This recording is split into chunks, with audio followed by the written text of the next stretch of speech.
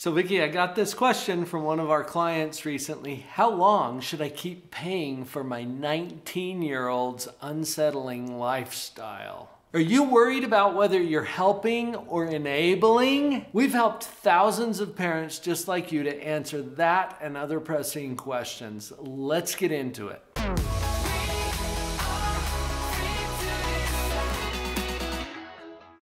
Let's go over 4 considerations here together as you make the decisions about where to set those limits. And the fact that you're asking the question in the first place tells us a lot about where we are. So let's start with that first consideration. That first consideration is, what stage of moral development are we dealing with here? What Vicki's referring to here is a model that we've developed for our parent coaching programs. You can get a copy of this. Go to the URL that's on your screen, drpauljenkins.com/stages, and we will put this right in your inbox so that you'll know exactly what we're referring to when we're talking about what stage is your child on. We're not going to go into a lot of detail about the model right now, but just realize that you need to understand, where are they? What stage is our child working with? Are they cooperating with us? Are they communicating with us? Are they taking any initiative?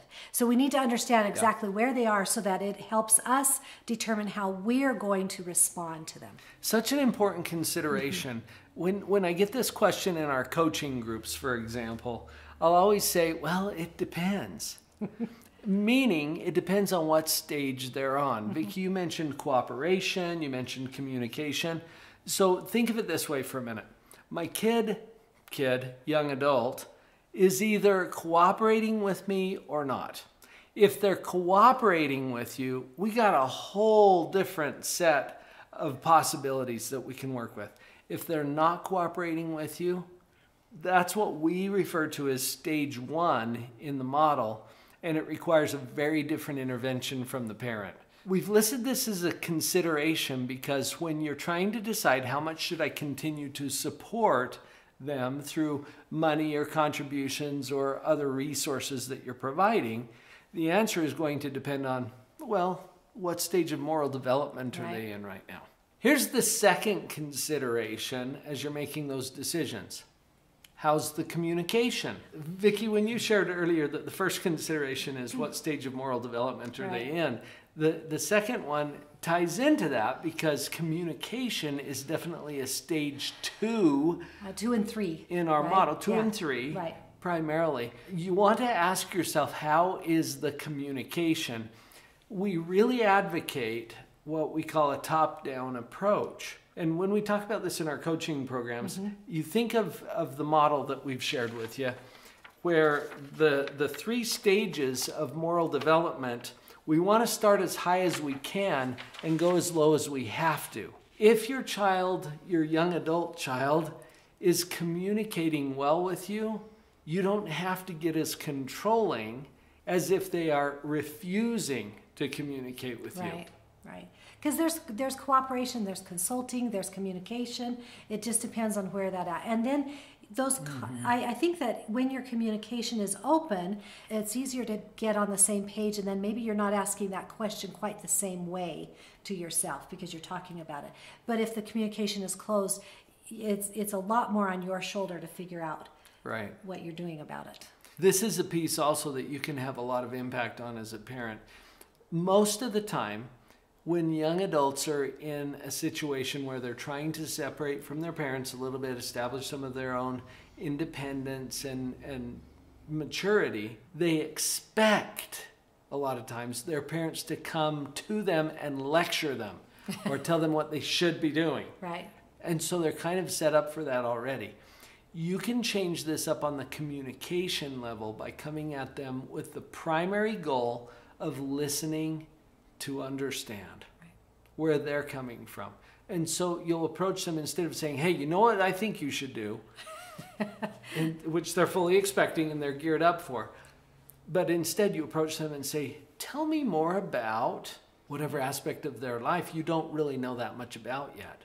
And then zip it and listen. See if you can listen at least twice as much as you're talking, and that will change the communication dynamic.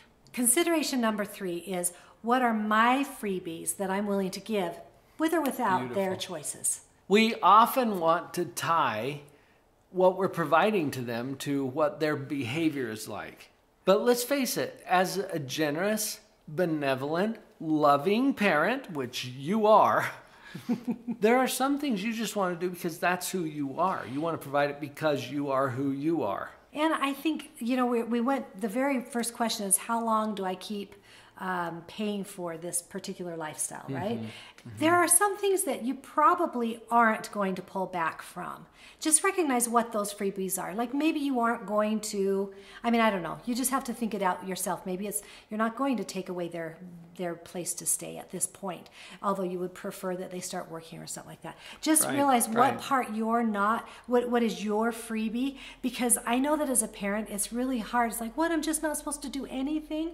There are some things you got to realize what's your freebie, because that's really more about you than it is them. And so tying their behavior to something that is more about you is really kind of a tough place to put them in. Well, and the dilemma that we get into as parents, and I remember I was talking to a mom about this just recently, a couple of days ago, where she said, we've planned this trip. Okay, it was like a family trip. They were going to go have some fun. But my son has not finished his application to the university or something. I can't remember all the details, but you get where I'm going with this. We planned this trip. He hasn't done his responsibility. Do I still let him go? As if the trip is a privilege that he earns through being responsible with his university application. Right. That's why it's important to consider, what are my freebies? And she decided that one of her freebies is, we're taking a family vacation every year, whether or not my kids are doing what I want them to do. Because that's just something that I provided, something that she wanted to build into the family culture. So her hands were no longer tied by, he hasn't filled out the application like I asked him to, so now he can't go on the family trip. Right. See, those aren't tied. One's a freebie. Consideration number 4 gets back to the consequences and how we're thinking about them. Okay, so here it is. Am I trying to manipulate them, or am I simply honoring their choices? I think this one ties a little bit back into number 2, the communicating. If you're listening, Yeah. because the very title of this is, how long do I keep paying for my child's unsettling lifestyle? And that unsettling, there is some judgment there, right?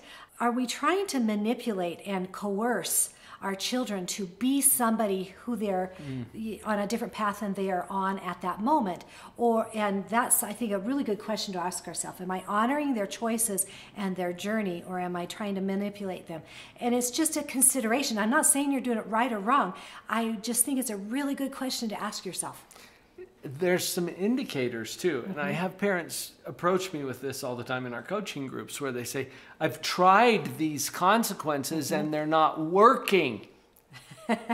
Okay, so notice what that implies. They're not working to change my child's behavior in the way that I would prefer that he or she behaves. Well, what if we switch that up? We're not trying to change their behavior. And this is a tough one, because a lot of the reason that you're looking for effective consequences is because you're really invested in how you can change their behavior.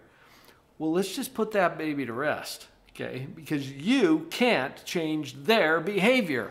That's outside of your control. They can. And so consequences now become simply honoring their choice. Let's say, for example, that you agree to provide a vehicle for your 19-year-old to use if or when, now these are the conditional words, if or when they're being responsible for their schooling, for example. It could be, or their job, or whatever it is. I'm thinking of one mom I'm working with where her son is really struggling to keep a job. And so it might be tied to that, okay? So let's say that they blow off work again and they get fired. You're not removing access to the vehicle as a punishment or as an attempt to try to manipulate their behavior. You're simply honoring their choice. Oh, okay. This is what you're choosing. I'm honoring your choice. It becomes a very different energy that way. Right. I hope these considerations get you thinking in a way that's productive. If you're liking this material, please queue up that next video about what every parent of a young adult needs to know.